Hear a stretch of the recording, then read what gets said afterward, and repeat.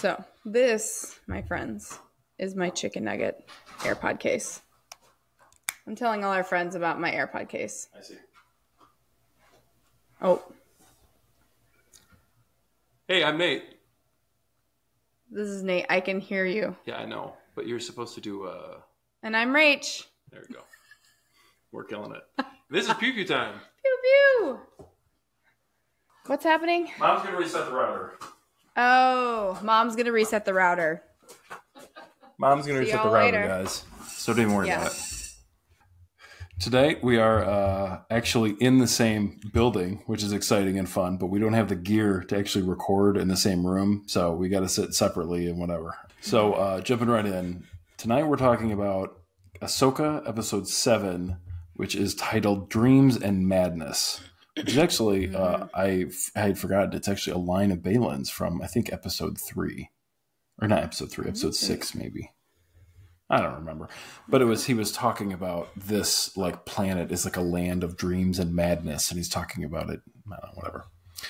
But Rach, why don't you hit the recap and we'll jump right in. Hit the highlights. All right, sure. So in this we see Hera getting told, the business from the senators, and I appreciate that she doesn't really back down. But anyway, we have a lovely visit from C-3PO, who clears her thanks to Senator Organa. The Leia Organa, I should clarify. And then as we continue, we find Ahsoka, and she is practicing some lightsaber dueling and listening to Anakin, some kind of hologram type training videos of some kind. They are still in hyperspace, but Hu Yang says they're headed toward, whatever, getting to their destination, whatever that should be. We then jump to Morgan Elsbeth, and she and Thrawn are still kind of progressing in the process. They're almost done with everything. They're going to attack, whatever is about to come out of hyperspace. Baylan and Shin, we see them out and about. They have tracked down Ezra and Sabine, and they're going to kill them. That is the plan. As we kind of get into it, Shin actually goes off to attack Ezra and Sabine, and Baylan goes off kind of on his own. We don't really know where. A little bit later, we see him fighting Ahsoka. So Ahsoka and Hu Yang come into the area, get attacked. The whales take off. They end up down on the planet. Thrawn is kind of acting real, what's the word? Low-key about it all. And we come to find out a little bit later that he is kind of feeling like all we need is to distract them until we can get everything done we need to. So Ahsoka and Hu Yang make it to the planet. Ahsoka meets up with Ezra and Sabine. Obviously, there was some battles that ensue. We'll talk more about those. But there is a lovely reunion that we encounter. And then it kind of wraps up with a big question mark of what's about to happen next. So Shin and Baylan are separated at the end. And I think that kind of covers it, I guess. Yeah. That's kind of where we end. We do see some stormtroopers too in there somewhere. So yeah, they're kind of in a couple different places. So jumping right in, right? You mentioned C-3PO and this whole scene with this, like, she's on trial and in front of a portion of the New Republic Senate, and I don't know. It was it's clear still that Mon Mothma is very much like on the same side as Hera. Like, there's a certain like doubt in her from Senator Xiono, who, like, we know he's a dirtbag. Like, in the last couple of things that we've seen, like, he's very, very against, I guess, Hera. And it's been obvious from the start. And he's the guy that we had the whole scene with where she said, like, did you fight in the war? Like what side were you on? Kind of thing. I mean, and like very much pointed out the fact that like he's just kind of sat back to see who would win, right? Now, you know, we talked, I think, in the last episode that like I think he's got ulterior motives. Like I think that he might be, you know, working with the bad guys, essentially. Working for the other. My suspicion is. Yeah, well, we know that the New Republic takes a dive here at some point, you know, and we know that Leia is going to break off sort of to create this resistance that comes about in the sequel trilogy.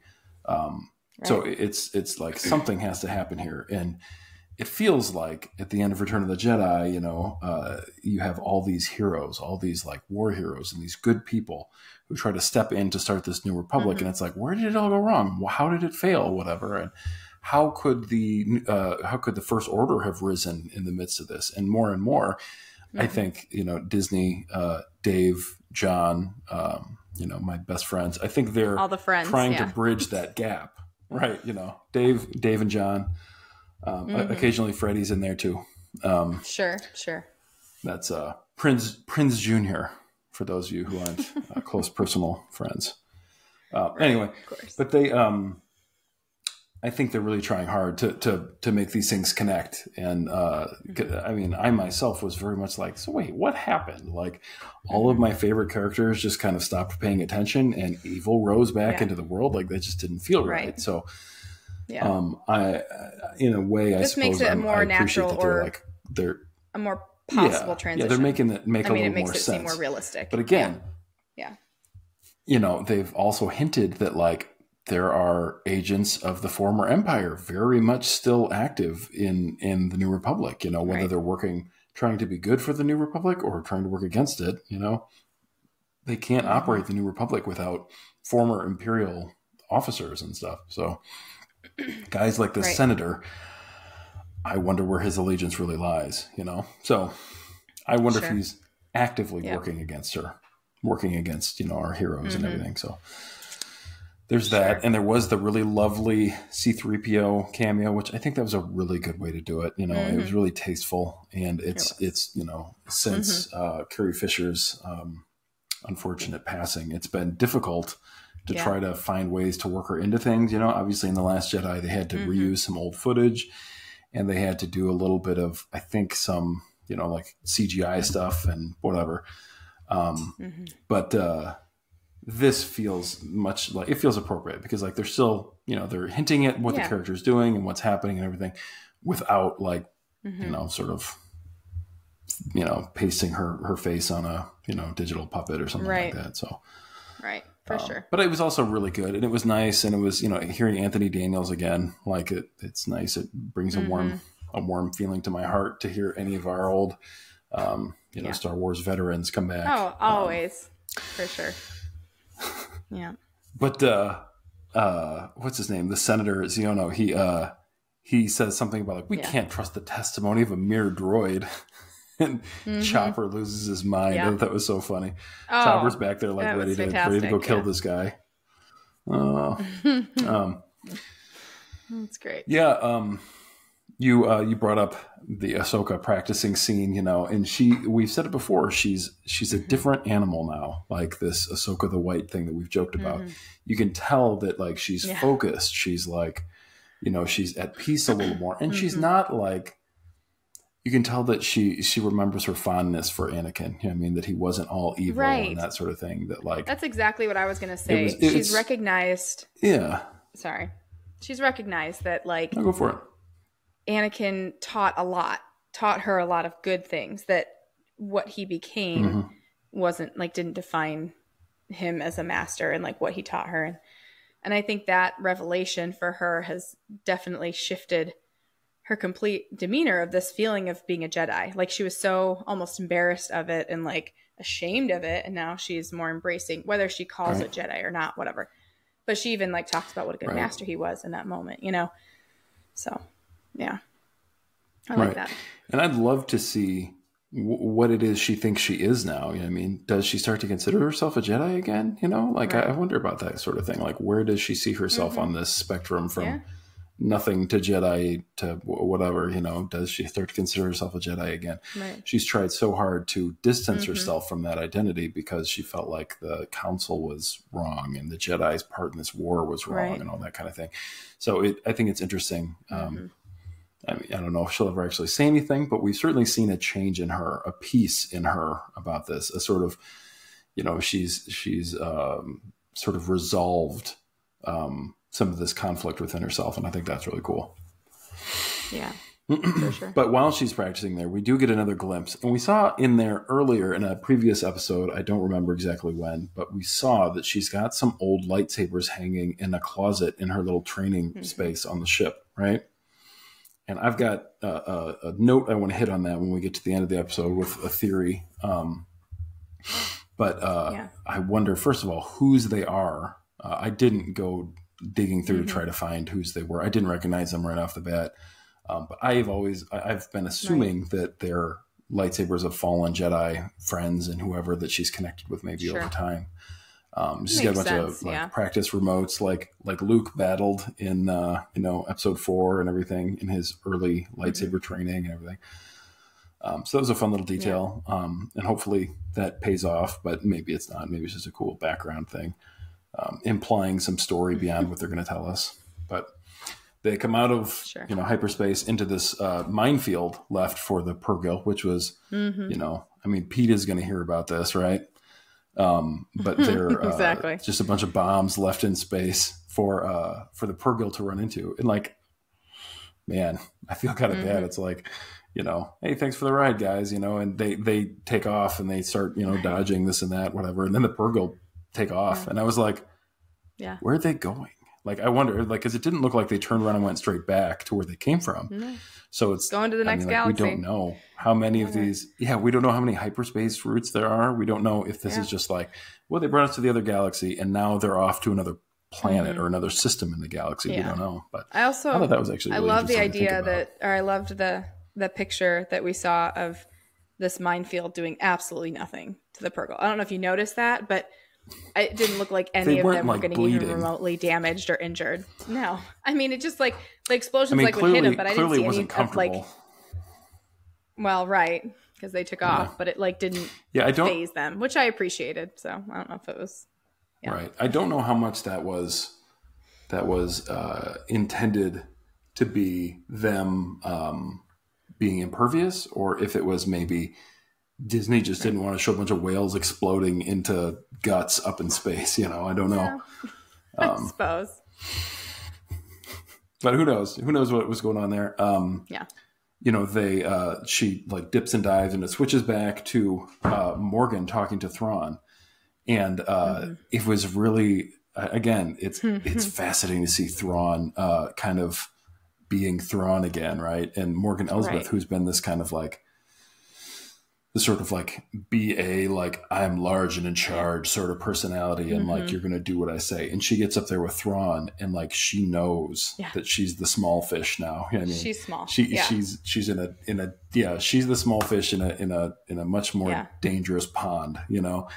And and we've seen hints at this even in the previous episode that, you know, like he's kind of like, well, we don't have the resources for that, whatever. But it's like he's as kindly and patiently saying, no, you're wrong, and I'm going to show you, you know. Right. And it's that stoic kind of calm power that's like the most terrifying. Yeah. You know, it's that kind of this confidence, his peaceful nature, confidence and politeness. Yeah. It's kind of it's like extra intimidating or something. He knows, right? He knows that like he knows more than you. And there's a certain like almost slap in the face with his politeness that it's like, I'm not threatened at all by you because you're nothing. Right. Exactly. You know what I mean? Like there's this sort of confidence that shows that like I'm smarter than you and we both know it, you know? Right.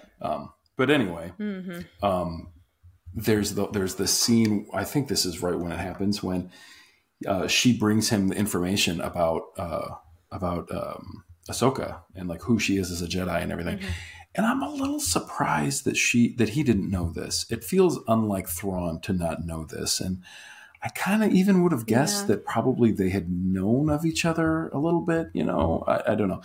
Obviously Ahsoka, like I don't know where Thrawn was before the rise of the Empire. I'm not familiar terribly with the books and the, expanded universe stuff or whatever. So I'm not exactly sure what's going on there, but I was surprised that he didn't know. But when he finds out that Ahsoka is Anakin's Padawan, he's like you can see he's like, okay, we need to change tactics here. And somewhere in there, he also makes the comment that like our number one priority is getting out of this, like horrible place.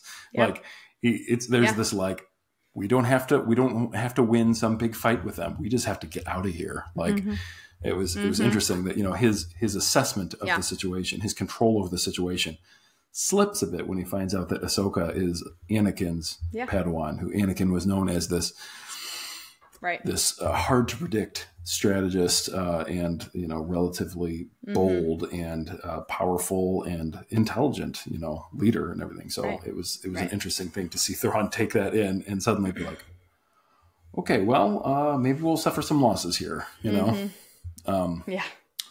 My next note, which was just sort of a side note thing, was, are there only 3 witches left on this entire planet? That's something I'm curious about, because we've just seen the 3, what they're calling Great Mothers.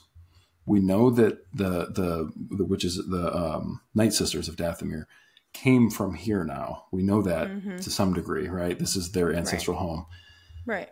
But, I mean, like, did all of the witches, except for these 3, leave and go to the other galaxy at some point? Or have they all been wiped out? Question. Or are we just not seeing them? Are they all in the caskets downstairs in the basement? Right. They might just be spread out. Right. Maybe that's part of it. Yeah. Maybe they are part of what's being transported. Or, another thing that we had kind of talked about is what if, I had kind of thought maybe they're dispersed like the Jedi after the council was, after everything kind of broke down, the Jedi all dispersed. So is this the same kind of thing when this, kingdom fell? Did the witches all disperse? I mean, who knows? But it's a good question. Yeah, it's hard to know.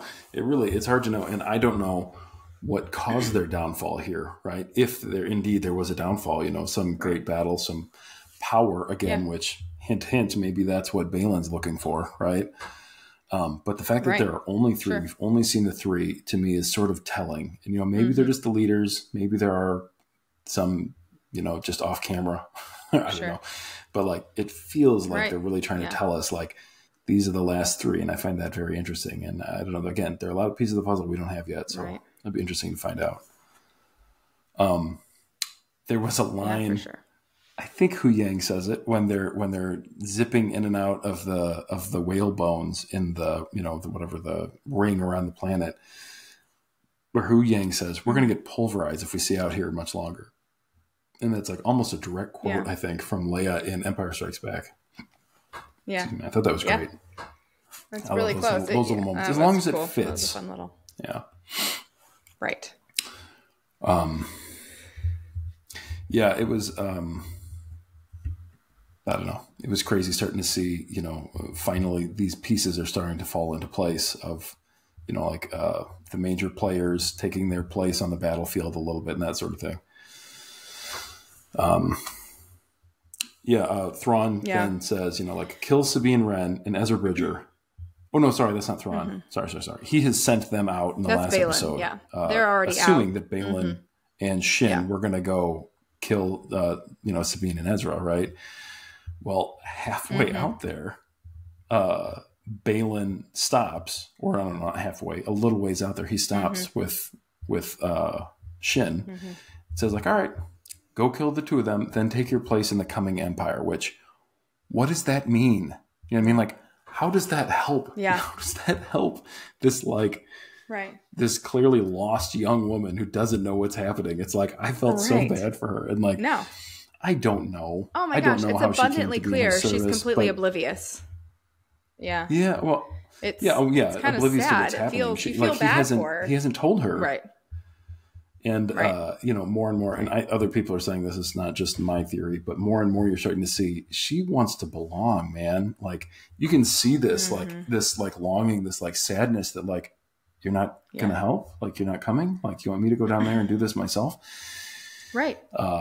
So there are a couple things going on there. She has so much curiosity. She has so much curiosity about the Jedi Council.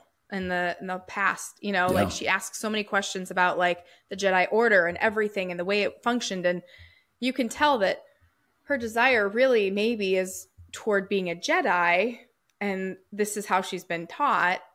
But then he's trying to be like, no, like you're doing this for yourself. But she's learning like how to be a Jedi, and so she's like torn between these two. Like, or something. Wait, you're telling me to live for myself, but I want to belong. Like you said, I want to have or live for power or something. And she's like, but I want to do something that is meaningful almost or something. It's she doesn't say much, but she says a lot with her crazy eyes. So anyway, yeah, well, it makes you start to wonder why she's been following Baylan all this time. Has it been because she believes in whatever Baylan believes in? Which, to be honest, we don't know what he believes in. Like, he's been really cryptic about it. He's a mercenary. They've been out for themselves. He's talked about, you know, the great power they'll achieve and everything. But now they get here, and he's like, all right, well, your destiny's that way, and I'm going this way, or whatever, you know. She says, you won't help. And he says, your ambition leads you in one direction. My path is in another. And it's like, okay, thanks for nothing. Like, I was just shocked. I guess I don't know. You know, he's his... Does he know? Sort of like, do you think Jedi he knows character. that she's headed for... Do you think there's a chance that he's aware that she is going toward... Maybe he's dropping her off, like, in front of the fire department or whatever, hoping that someone will adopt her. Right, yeah.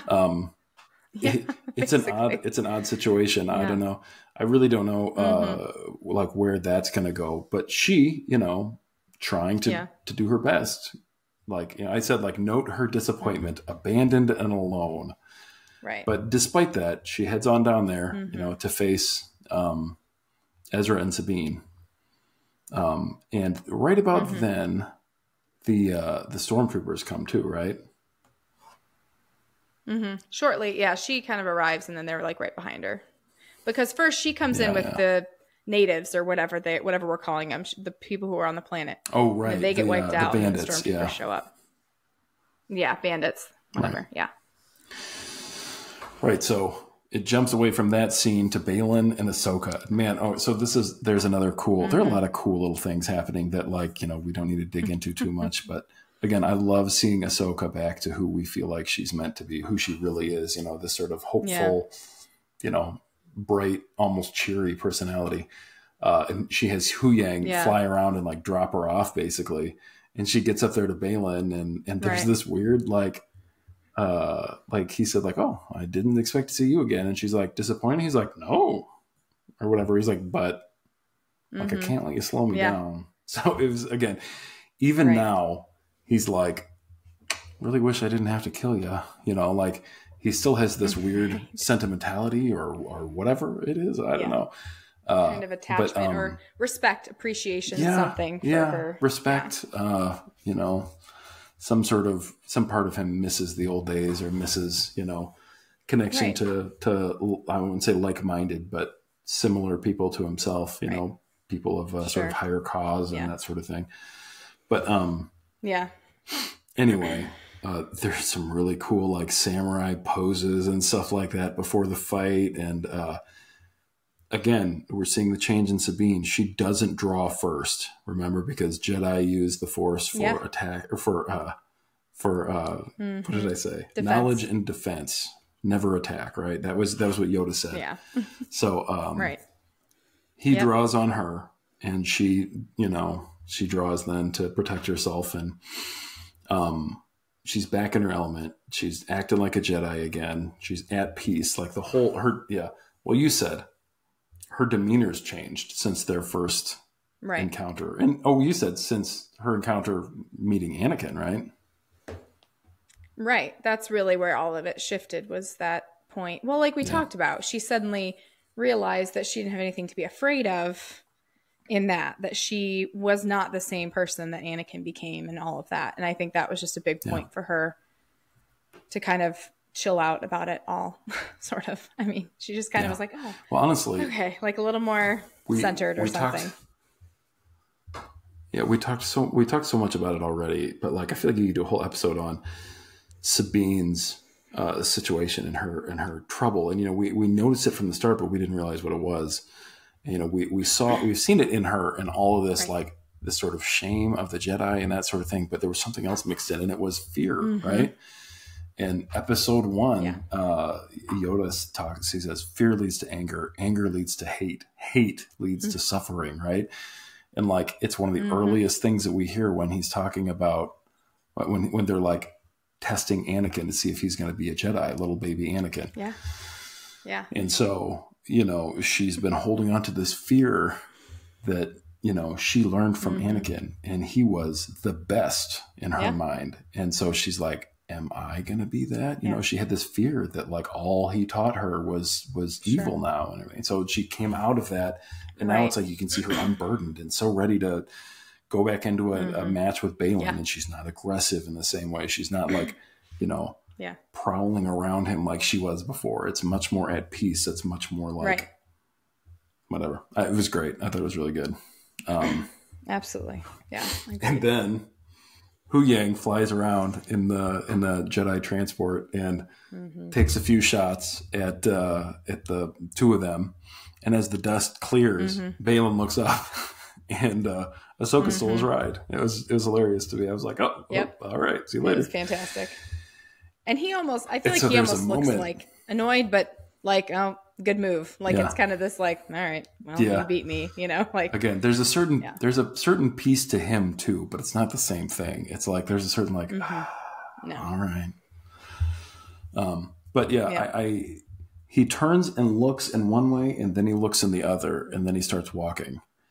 And I'm still not sure now where he was walking. Is he continuing on his path then? Or is he going to try and get his howler back? Or is he, I mean, like, because I assume that there's a timeline on whatever weird thing he's got planned to do too. So maybe he needs to move faster. Absolutely. You know, I don't know. But it was interesting. And it was an interesting play that like, she wasn't there to kill him.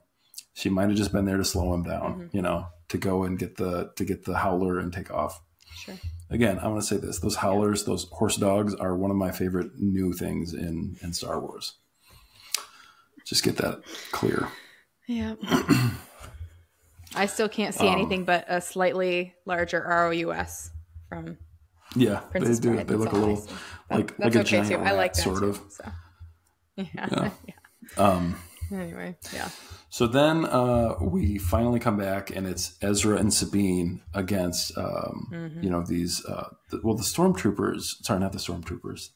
The bandits and stuff. Like they attack when they're still on their little pods, right? And they take a few shots at them, and they manage to hit one of the pods in the side, and so it crashes, and so they all just circle up like a, you know, wagon train situation from the, you know, Old West. And this little defensive position they all tuck in and everything, and you know, Sabine and Ezra get out, and they're shooting and whatever, taking some of these guys out. But that's when Shin arrives, right? She comes walking in, and there's this debate or something between Ezra and Sabine about the use of the lightsaber. I thought that was really cool, really fun. Yeah. Do you want to take that? For sure. I think it was that whole moment was funny, actually, I thought, because he goes, friend of yours, you know, because he sees Shin on her little creature, and she goes, oh, she's like you, but, you know, with not so good a sense of humor or something like that. And that moment of like, I think, I mean, we kind of talked about this, you and I did, but like the thing with the lightsaber, it kind of annoyed me. I'm okay with it. Like, I'm sure there's a reason really that we wanted to, you know, but it would make more sense because, you know, Sabine had her blaster and all of her Mandalorian weapons. Why wouldn't he have taken the lightsaber and used that as well? Now, she does pull it out and use it a little bit later, and that's great. But I was annoyed by that. I understood why he's trying to also push her to, I think, toward that and be, you know, whatever. But it just was kind of like, oh my gosh, Ezra, just take the lightsaber and use it so that we can both be fighting well, you know? It just, I mean, although he did a good job with, you know, his force pushes and stuff, he was pretty impressive with all of that, but, you know. I agree to an extent. Like, it's kind of like she offers it to him and he's like, oh no, keep it, you know, like that's for you, whatever. And there's a sort of back and forth, and it's a little hard to tell what's going on there because it's almost like he doesn't want it. You know, it's almost like he's not confident with it or something anymore, which doesn't seem like that could be true. Yeah. Yeah. Excuse me. I did wonder that if maybe he was uncomfortable with it because he hasn't used one in so long. He was like afraid of, but then it's clear he's been using the Force. It's clear he's been practicing. So who knows? But anyway. Well, I almost wondered if he'd have a new lightsaber when she arrived. Do you know what I mean? Obviously kyber crystals are not like everywhere, but who knows, you know? I thought it'd be cool if he had, you know, something like that already.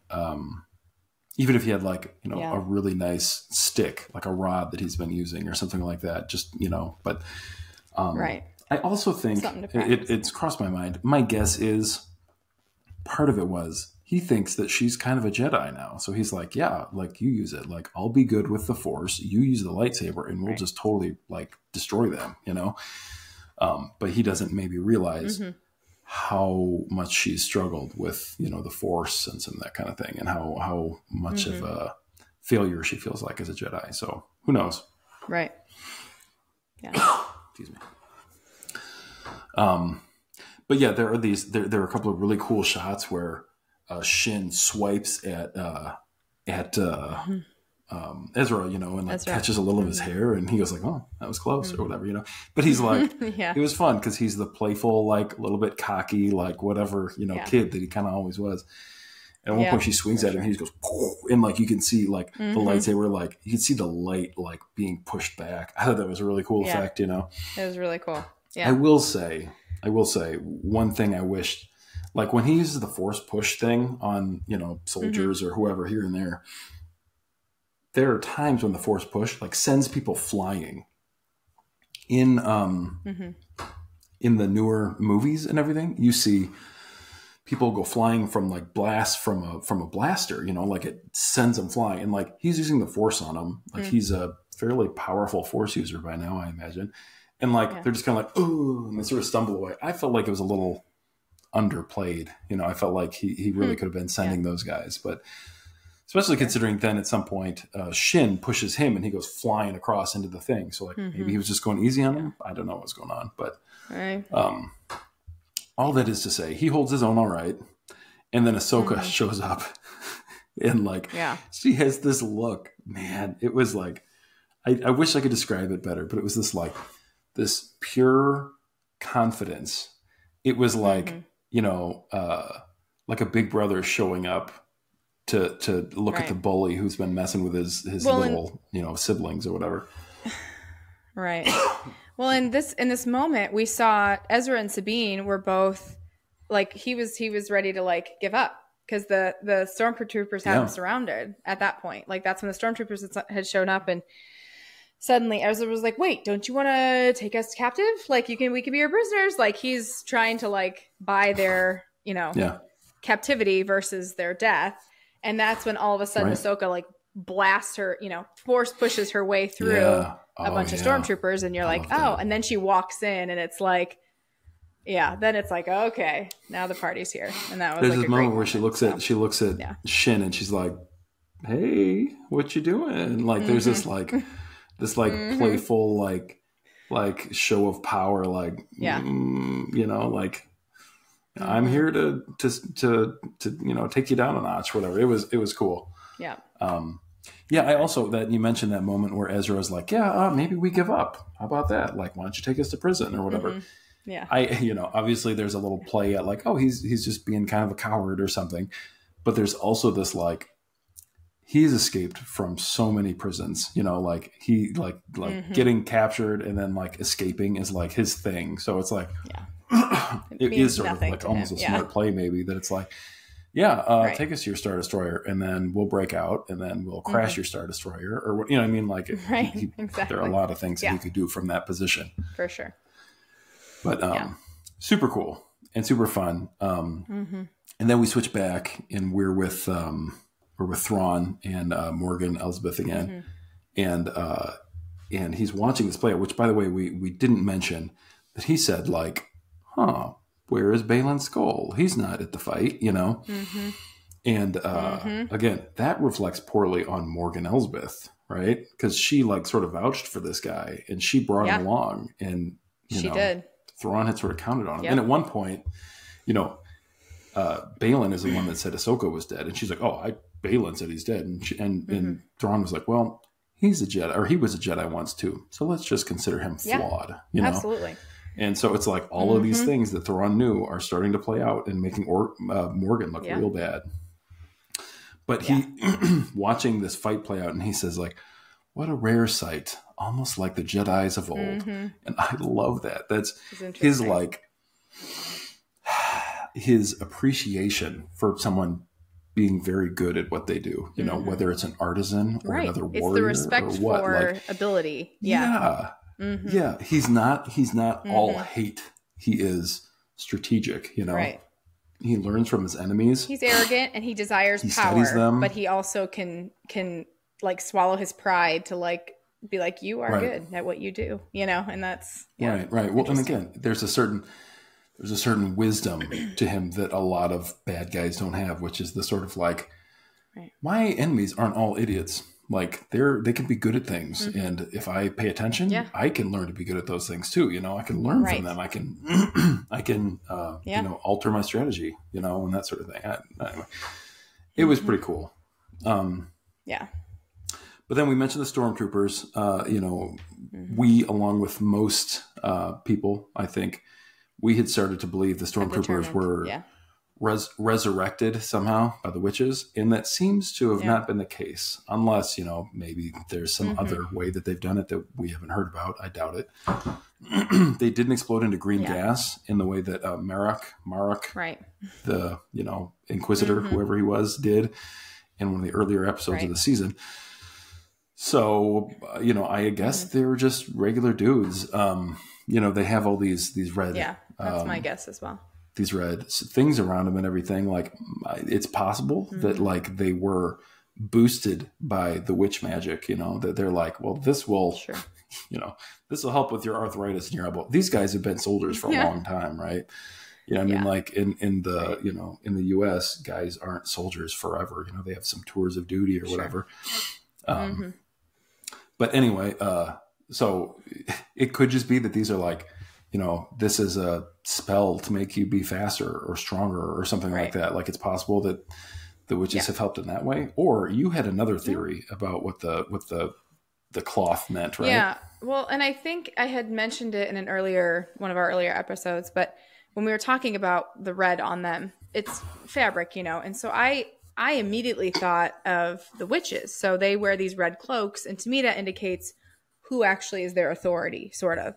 And I don't know what that means as far as Thrawn's relationship with the witches and all of that, but we do know that he relies on them and he asks them for favors. So it's like, who is actually in charge here? I mean, Thrawn tends to look like the lead of everything, but then he'll be like, great mothers, I need more help from you again. Like, I need to ask for your help again. And so it makes me wonder if really, like you said, maybe some longevity, something has been put into them by the witches, but that they are then owned by the witches, sort of. And that red fabric is an indicator of what team they're on, sort of, is what it makes me think of. Yeah, it could be, and the thing is, they wouldn't necessarily know that they were under the control, Thrawn wouldn't necessarily know that these troopers could be under the control of the witches or whatever. Who knows how that's going to play out,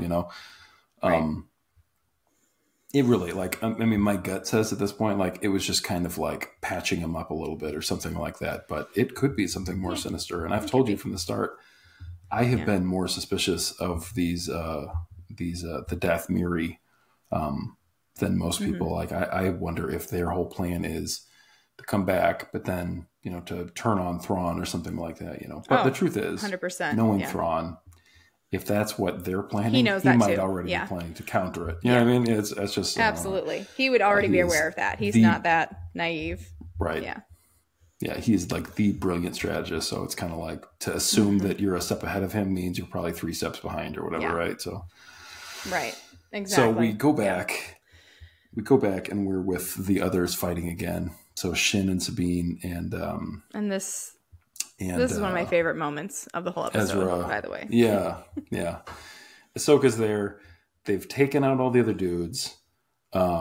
Thrawn, having seen the battle going so poorly for his guys, says like, well, these losses are acceptable or whatever, you know, in a very Thrawn way. You know, he says that kind of thing all the time in the Clone Wars. Well, and he also kind of throws Elsbeth under the bus because he goes like with Baylan not there, you know, it's this like, considering the loss you know, considering the loss of Baylan Skoll, whatever, that it's like, and you see Morgan kind of be like, oh, like it's that kind of little you know, jab at her again, and I love it. Her anyway. all of her, you know, her level of value in Thrawn's mind is being altered each time that one of these things is sort of her fault, you know.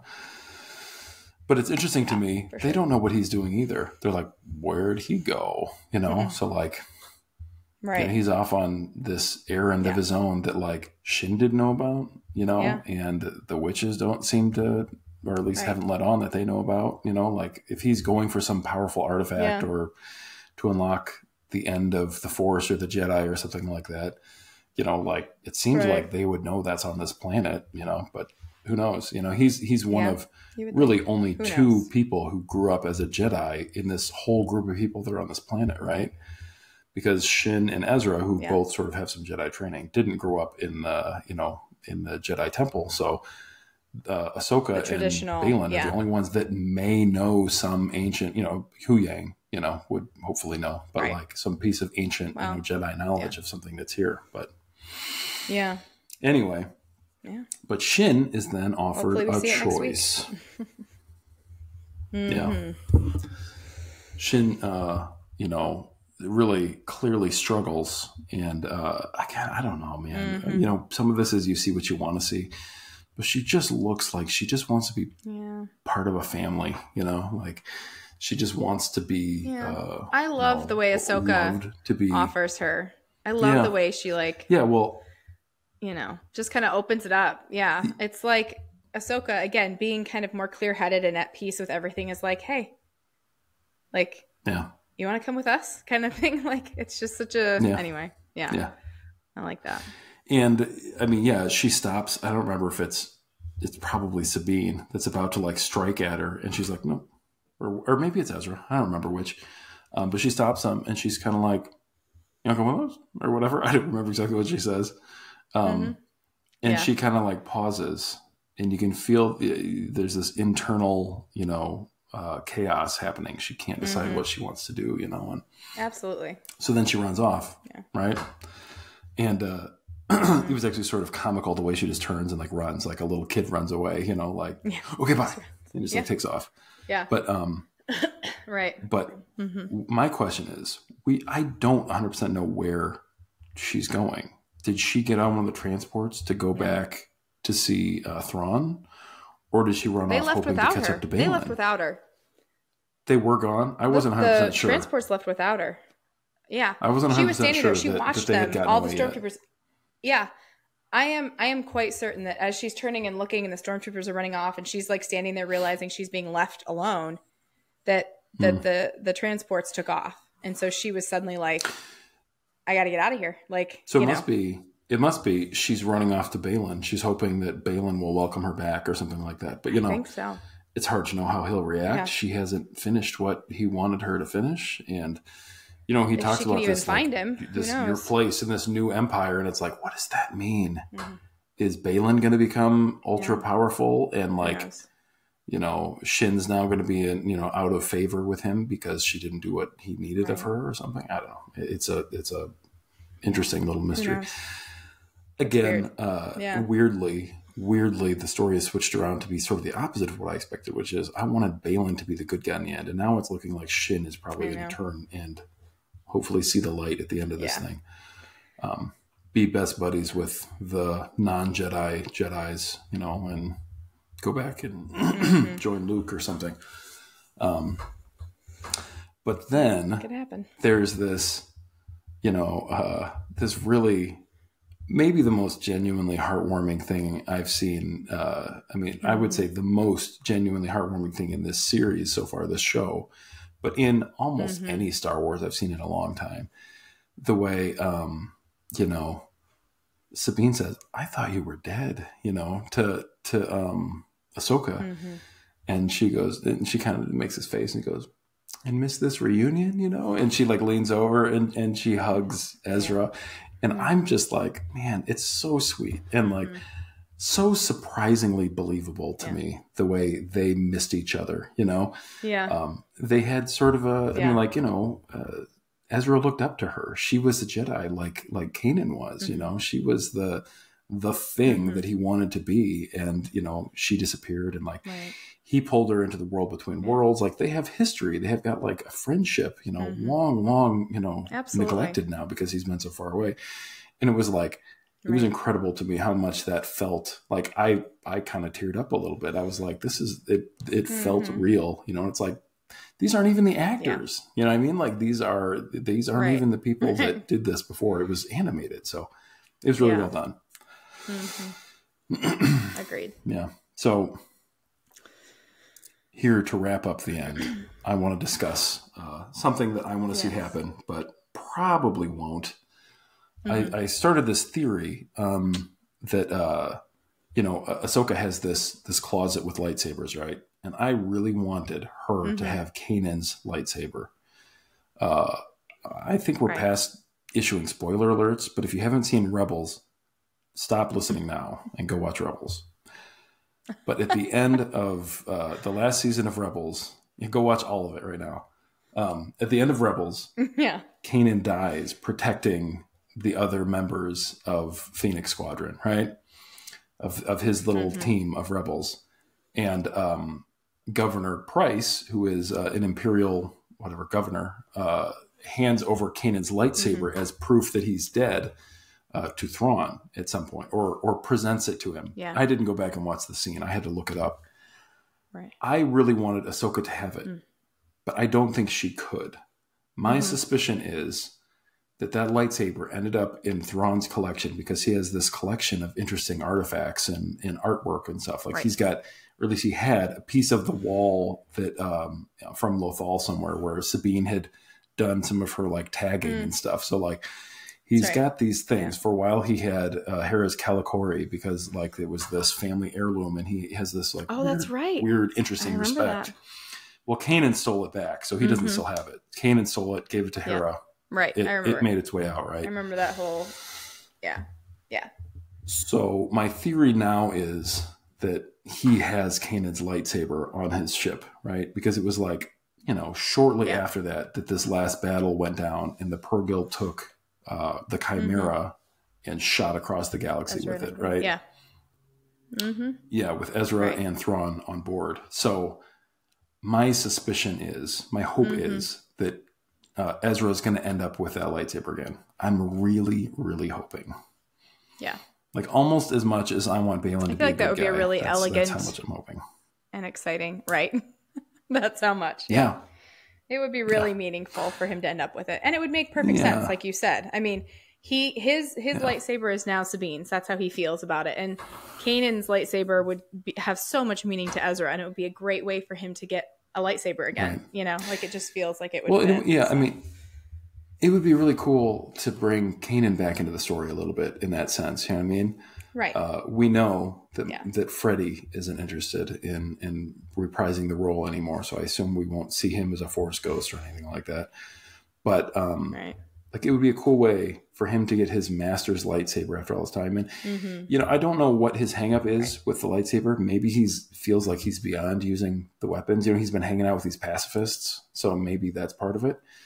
But I kind of feel like a Jedi isn't a Jedi without a lightsaber. I mean, like being powerful in the Force doesn't mean that you don't also have a lightsaber. So I don't know. I hope that he ends up with one. Yeah. I thought at some point maybe he'll grab one from Ahsoka's ship just to have one, to fight with in this end of the series here. But who knows? But I do think it'd be really poetic for him to end up with Kanan's for sure. Yeah. Well, and we talked about this. I saw something recently that apparently Kanan's lightsaber is coming to Star Wars Galaxy's Edge at Disney World and Disneyland. So the hope is that that's just a little like wink, like, hey, you can get it now too, So I think it'd be cool for that to come back. I really want Ezra to have it. That's my plea to Agreed. Dave and John. And George, since they're listening. Into it. Yeah. Right. But all right, we've got a huge resolution coming in the next episode. Big episode next week. Yeah. If we can take what they've done so far as a sign for what's coming, like I'm thrilled to see what they'll do. This has been a really fun I'm a little ride, nervous. I think. I feel like it's going to have quite a cliffhanger, is my guess. The stakes are high. Yeah. Yeah, they are. Yeah, well, Dave's, he's got a movie that he's going to be making about somewhere in this era, I think. So it may just be the continuation of this series for all we know. I don't know. Could be. So like, I know they've talked a lot about how like the end of this will probably set up, some more movies to come. So that'll be exciting. Yeah. Anyway, if you stuck with us throughout this, we really appreciate it. Yep. I'm Nate. All our fans. And I'm Rach. This has been Pew Pew Time. And that's another pew. ending nailed perfectly. Got it. Pew, pew, pew.